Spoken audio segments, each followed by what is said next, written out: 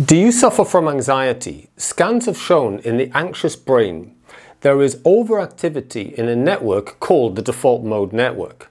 When this network is overactive, it ends up bombarding the cortex, the thinking part of your brain, where your mind resides, with persistent, anxious, worrying thoughts and feelings. In this video, I'll introduce you to how the default mode network works, but then more importantly, what you can do to dampen down that overactivity to then combat your anxiety. So the major components of the default mode network are the amygdala, which acts like a burglar alarm, scanning the environment for potential threats. Once triggered, the amygdala asks the hippocampus, the memory banks of the brain, for additional related memories of past traumas and experiences. Unfortunately, that would even include, in your anxious brain, just memories of previously being anxious. So this additional information is sent up to a processing center. All this information is sent up to a processing center, the posterior cingulate cortex, which then throws the information forward or relays it forward into the cortex of the brain, which is where your mind is. If this network, the default mode network, is overactive, your cortex is being excessively bombarded with distressing and anxious thoughts. To give you a more illustrative diagram of that, the amygdala, scanning the environment, becomes triggered by potential threats and danger, even when there isn't actually any. And it produces these scary, unpleasant feelings. It then checks in the hippocampus, which adds distressing, scary memories and experiences, passes this via the processing center into your cortex, where you now experience persistent, anxious thoughts and feelings. In other words, you have anxiety. The good news is that the default mode network is a paired system, I'll put versus, with another network called the task positive network. And the way these two networks work is when one is active, it switches the other off. So, if right now your starting position is that you have an overactive dominating default mode network and a rather weak task positive network, what you can do is grow and strengthen the task positive network so that it is able to counteract your excessively active default mode network.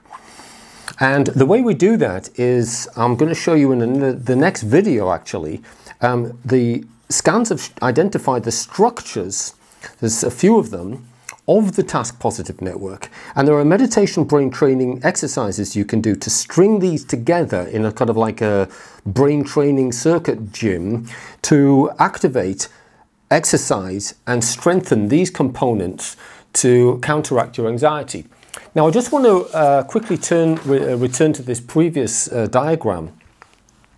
In addition to working on the default mode network overall, subsequently, I'll show you techniques to work on individual components of this network. There are additional techniques we can bring to bear on the amygdala. We can change the software programming in the amygdala so it is less triggered. With brain training, you can actually shrink an enlarged amygdala. Brain scans have shown that in anxious brains, the amygdala is often actually enlarged. There are techniques we can use to reprogram or change the significance of memories so that, access memories and reconsolidate them, so that the next time you access those memories, they don't produce such scary and distressing experiences. There are additional techniques you can use to change the psychology in the cortex, obviously cognitive therapies, but you can use, again, meditation brain training exercise to actually strengthen the physical cortex to make it more resilient to resist these being bombarded by these distressing thoughts and feelings.